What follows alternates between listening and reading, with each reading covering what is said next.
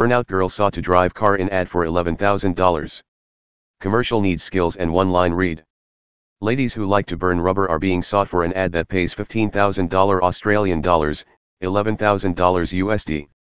McGregor Casting is calling for female car enthusiasts, aged 20 to 30, who can do burnouts for a Sydney television commercial. No acting experience is necessary. Senior casting director Stevie Ray outlined what the burnout girl should include in her audition video. All we need you to do is to maybe hop in your car. Don't do a burnout for me, please don't, or any donut. We just have safety issues about asking people to do that for us, he said in a video posted online. The most important thing is to get you delivering this one line, straight down the barrel, straight down the camera, which is, I found my dream car.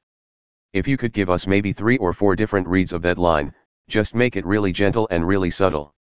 We just want to feel that quiet satisfaction that you've got an awesome set of wheels that you've just bought and you're a little bit excited, but keep it a little bit cool. Applicants who already have footage of themselves doing burnouts can attach it to their audition. But Ray warned against doing that for the purposes of the ad. Please don't go out and specifically do anything in your car for us for this audition, he said. Applicants must also introduce themselves in a chat to camera. They must be based in Sydney or surrounding areas, and submissions close on Wednesday.